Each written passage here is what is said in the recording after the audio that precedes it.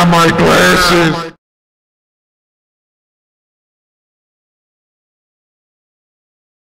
Yo, welcome to a special episode of what are we doing? I don't understand what we're gonna call this. Making some characters. Okay, that's good. I'm kind of copying off of Suit House right now, but who gives a crap? We're just gonna do this, okay? Okay, so what we're gonna do is we're gonna look at cursed images. Cursed images are images on the internet that look weird and creepy. Like, obviously they aren't cursed, but they seemed like they would be. We're gonna be looking at the image as if the cursed image is some kind of, that is inside of the image is some kind of RPG character, boss, enemy, or whatever, and we're gonna be determining its stats. A creation of pure putis? Yes. Don't remind me of that video. I'll freaking kill you. We also added in a bunch of spore creatures, cause why not? First image, we've got, someone pouring Dawn soap on a waffle that's split in half. I call this one Primordial Ooze. Okay, so I say, if we're gonna call it Primordial Ooze, it has to have, like, primitive arcane attacks then. So, let's say that whatever it pours it onto, it'll turn that object to life. But that thing, that's the object that it turns to life, it has one goal. And its goal is to clean all of its enemies from the face of the earth. This guy is producing terrorism right here by pouring Primordial Ooze on some waffles. Don't do that! I also found an image where it was actually blue soap doing terrorism in style. Here's our next one. What it looks like to be Homer Simpson? But fat old grand lady with a broom. I don't even know. Just any broom. It's like a push broom. Now I see it. There's the bristles and stuff. Notice how she's holding it with he, she, it. Notice how it is holding the broom. You know what? I wonder if this is the bristles. That means it uses the handle. Well, I wonder where that goes. That broom is what gave this person the powers of Homer Simp Grandma, and now it holds it forever, staring in captivity, in your eyes, saying, "Save me! This broom was in my bumhole." I think that this is actually like a squad mate that just does nothing and like really sucks. Like he just stays there, or like he really sucks and then at like the final boss he finally does something. It's one of those bosses where like you fight it initially and you're like, oh, this is easy. Like it has a couple of powerful attacks that you have to use some of your stuff on to not die, and then you finally kill it and you're like, oh well, that was like a stupid easy fight.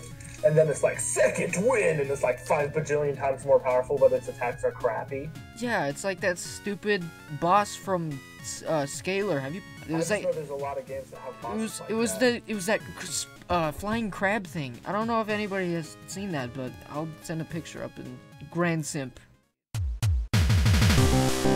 Next one, I call this the Grand Blue Raw. The Grand Blue Raw. Blue bar. The Grand Blue Bar. He's like, would you like some blue? He dispenses blue, that's all he does. It's a particular quest item. See, the way you have to get it is, did you ever play Super Mario Sunshine? No, I know what it is though. Okay, do you know about the fight when you're fighting the piranha plant? Well, kinda. I know what that is. You have to spray its mouth with water. Yeah, but no. You have to spray his butt with water, cause look, he's just ready for it. But the thing that makes it difficult is he's running around, and you have to put it in, and then you have to run to a hand pump, and you have to crank it.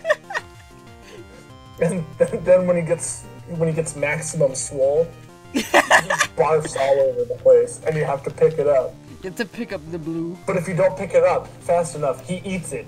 Not only that, but the whole boss fight, he's yelling at you and he's saying, I'm the booba, you cannot catch me. he says it like every time in like different pitches and speeds. And like he doesn't even stop a second from saying that. He just keeps going. Oh, and then when you finally kill him, he's like he does the scream from Serious Sam. Oh yeah. It just explodes. You have to grab the blue to save his brother, who is Redbaugh. Yeah. He's like, my brother has been cursed. But do you want to know what would make it even better? What? He can make copies of himself in his belly. That's why he's holding it. I must contain my child. I hate bosses like this. No, this is the final boss. This is the final boss. Yes. Yes.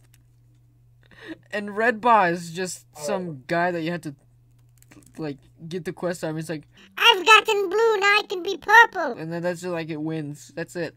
Something like that. I don't know. Possum Wizard and his goons. Pizzard. Gizzard? Oh, Pizzard? Pizzard and his goons. Pizzard goons. One of them says Happy Halloween on it. It says, what is the other one? Too cool, too cute something. Yeah. I like how he's positioned. He's like, Welcome to my lair. Okay, the Happy Halloween one, like, scares you and attacks you and gives your character, some kind of effect that makes it harder to progress towards the actual wizard, whatever. yeah, the purple one. What it does is when it files, it makes it you go towards it instead of going towards the possum, and then you have to kill those two before you can get to the possum. Or, well, it's just best to. Otherwise, it's just crazy stupid because the one will scare you away from him while the other one attracts you to him. The wizard is like the old man from Zelda, and his goons are the items. You have to pick the right one, but they both suck anyway. Like, the Happy Halloween one, like, reduces your speed, but, like, also gives you, like, 0.1 attack, but that's it. Like, and then the purple one, all it does is, like, freaking compliment you in, like, Whoa, great job. that's all it does. And he's like, choose wisely. It should also give you, like, tunnel vision. Tunnel vision? But the tunnel vision is, like, off-centered towards him. Oh, no. Like halfway between him and where the boss is. The purple one gives you an image of the wizard to your top right corner of the screen for the whole game, and that's it. That's all you get. He's like, Keep him in your mind always. He will give you the magics and powers to defeat the boss. and it actually does nothing. The whole game, you gain things and you think it's because of him, and at the end he escapes, but you still have all your powers. And he turns out to be the final boss instead. Oh gosh.